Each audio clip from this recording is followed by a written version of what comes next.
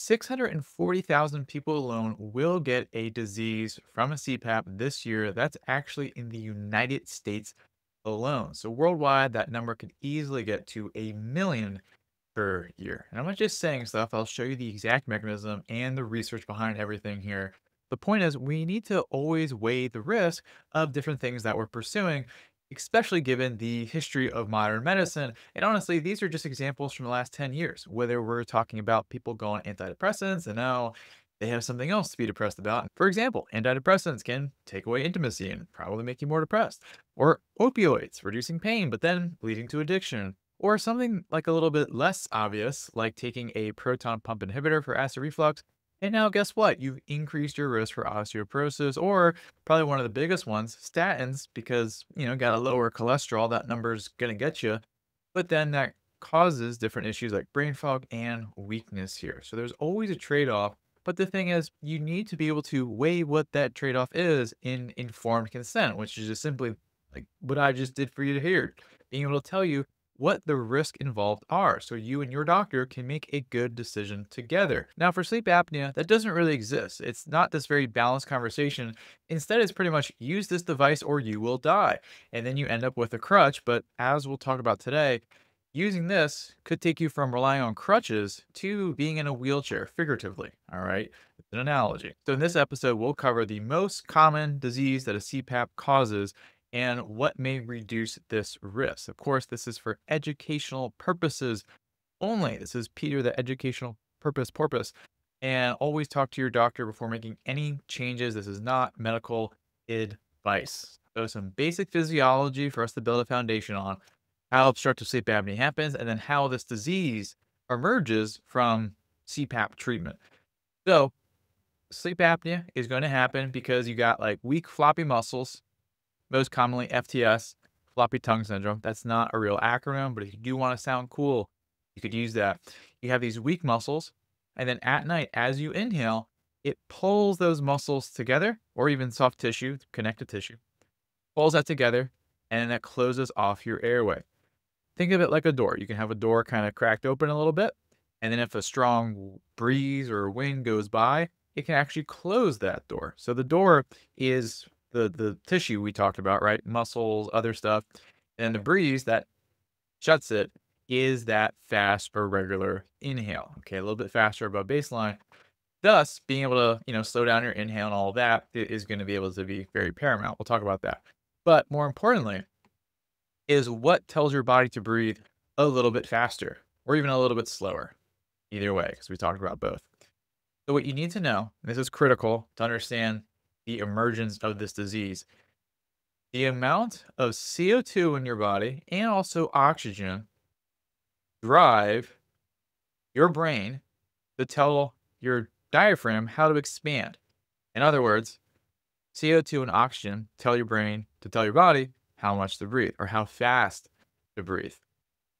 Now, if you want to guess which one's more important, I know this isn't live, but you can guess below if you like learning and stuff. But the whole idea is that CO2 is actually the bigger driver of your brain getting that signal, hey, we should breathe. We should do something about this. Oxygen is a less important. It can still contribute and still does, but CO2 is far more important. So the other way to say this is that CO2 levels control breathing at the level of the brain. For instance, say these are CO2 molecules. Here's 3 of them, arbitrary numbers and units, my favorite thing. If you have 3, you get this signal, breathe.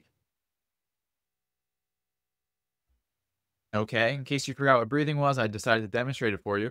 However, if we use something that created a breeze or excess movement of air, that would blow away some of the CO2 molecules.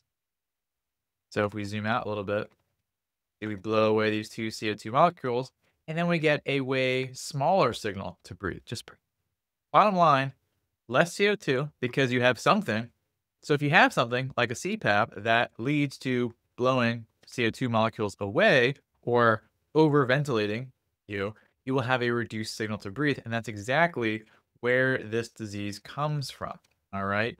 It's a type of central apnea. All right. I'll give you the full term in a little bit. But what happens is that you lose the drive to breathe, and then you end up with central apneas. So the bottom line is you have obstructive sleep apnea, right? You know, your crap sandwich of sleep. I'm gonna keep that in the video because that's just great wording. And then you add another slice of something else bad on top that is central sleep apnea. So you have obstructive sleep apnea, and then you pile central sleep apnea on top of it. This specifically, associated with CPAP use, is known as treatment-emergent central sleep apnea. You want to sound really cool, you can say TECSA, but no one actually says that, and you'll just infuse more people um, like I do on a daily basis.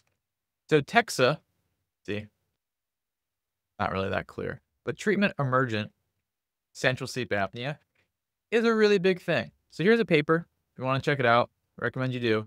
And this is the type of study where they don't just like bring 20 people into a lab and see what happens. They took 9 studies, like all of them having anywhere from like, 50, 100 plus in those studies, and like combined all the data to see what is the true picture of if you have 100 people who start with a CPAP, how many of them get this?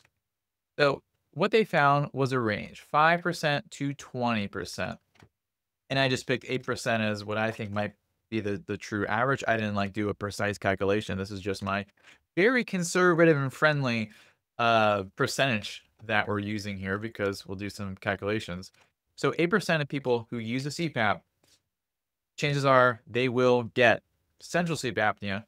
So 1 out of every 12 people that is handed a CPAP in the office will get this. That's pretty astronomical. I'll tell you why that's so bad. I know it probably intuitively is bad. Like, oh, I already had 1 apnea. Now I get 2 apneas. Great. So how many people is this impacting?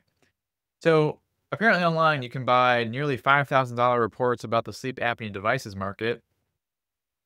I like, I wonder if you buy this, it has to come with like dinner or something, dinner and a movie at least. Like, what is in there for $5,000? Anyway, and one thing they cover and have on the page for free, thank God, is how many people use a CPAP in the United States. All right, if we just do some math, or maths, I guess, I forget how you do that. 8 million times 8%, 640,000 people in the US every year getting this. Not good. Now, it gets even crazier.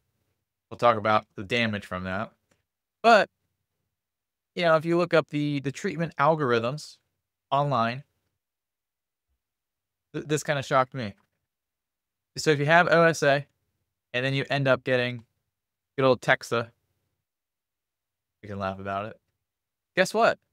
Just keep on doing things. Or if things continue to get worse, let's put you up to a BiPAP. The BiPAP is perhaps twice as annoying as a CPAP because it's blowing air, or controlling the airflow rather, during both inhaling and exhaling.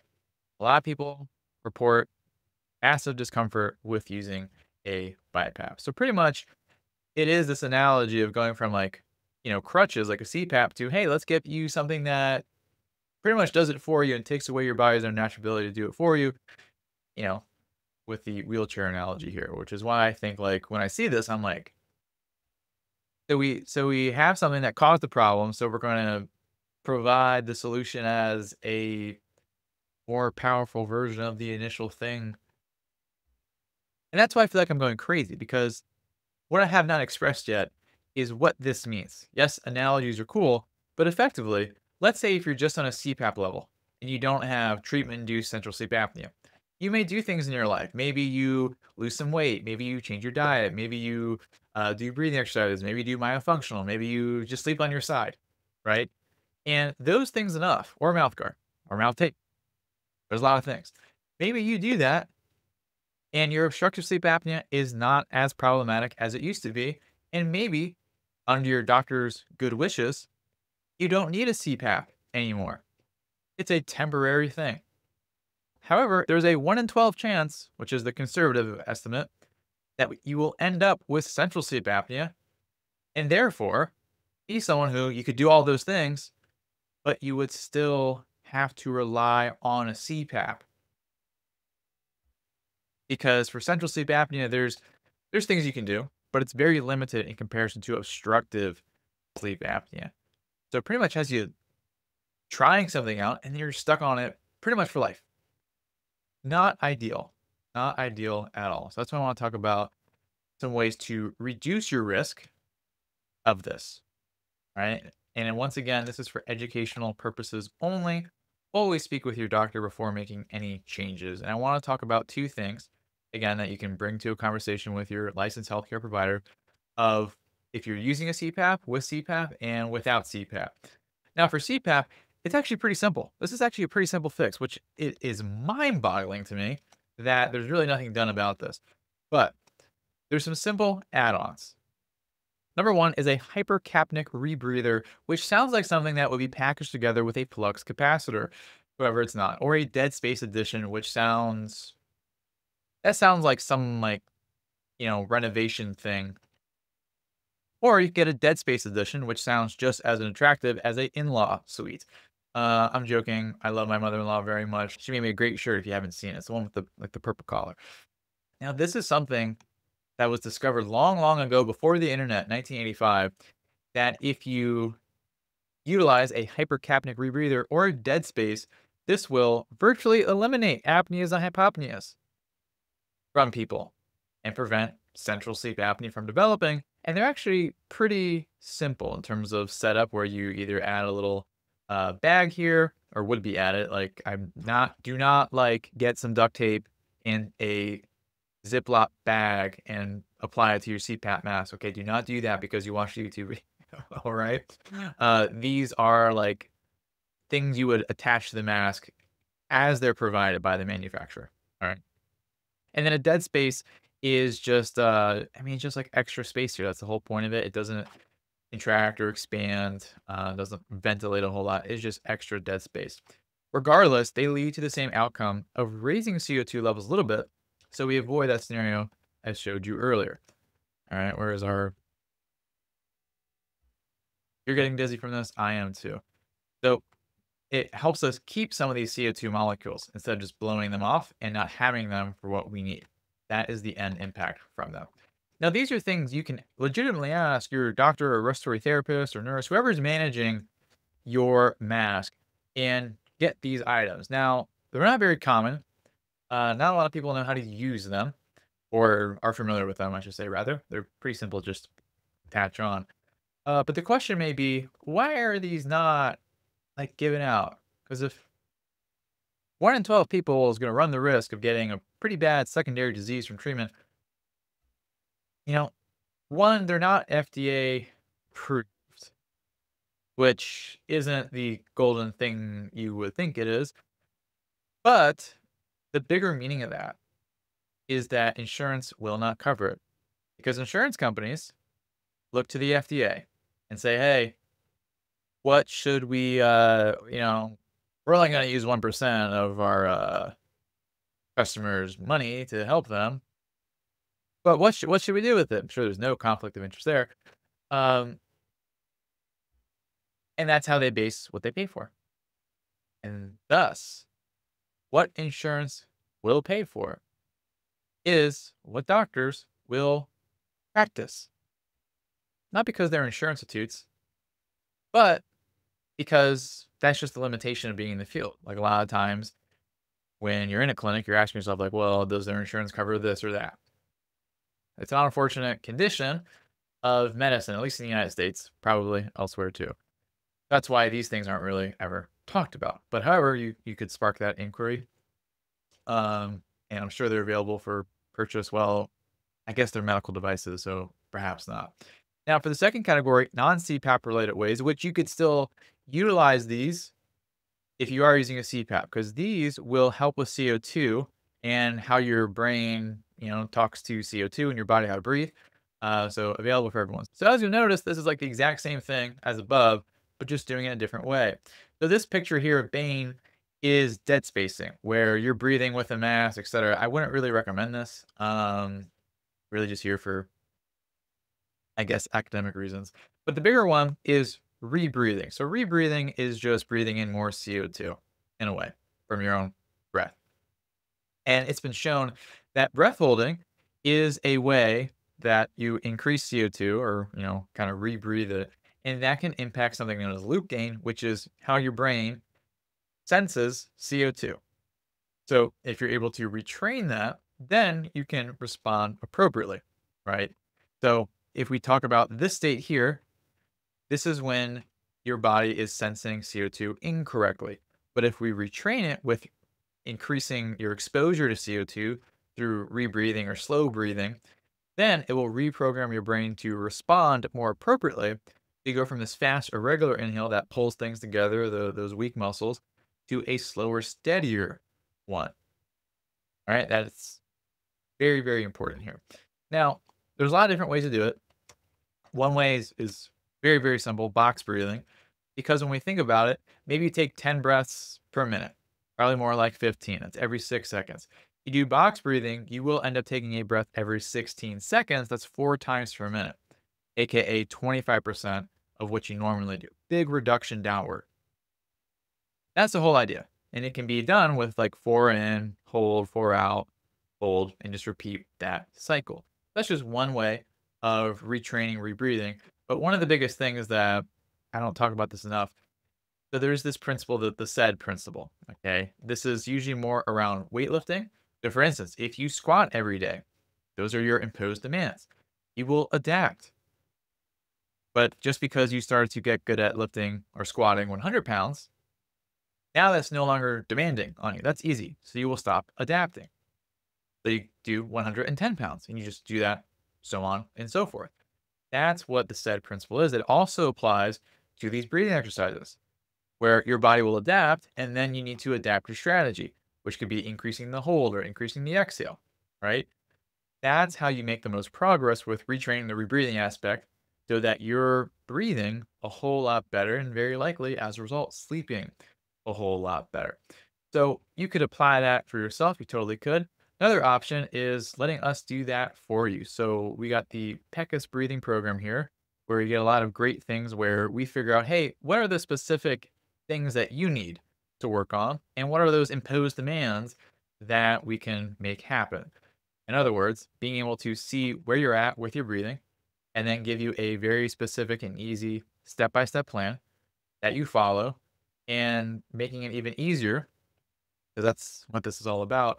You just press play on some audio tracks, you follow along, and that's pretty much it. Like 10, 20 minutes per day, all you need. And as you do that, just like with working out, it's nice to have someone there, make sure things are going well. So that's where you also get direct access to me. We have our live group Q&A calls. For any questions you have, you can speak to me directly there and we can get things sorted out around your breathing. So if you want to learn more about that, you can go to ochnow.com/program. You can go to that link directly, or the link will also be in the description below. And sometimes there's a button that I remember to put on the screen here. All right, everyone. So thank you so much for watching. Dylan Peckus, and I'll see you soon.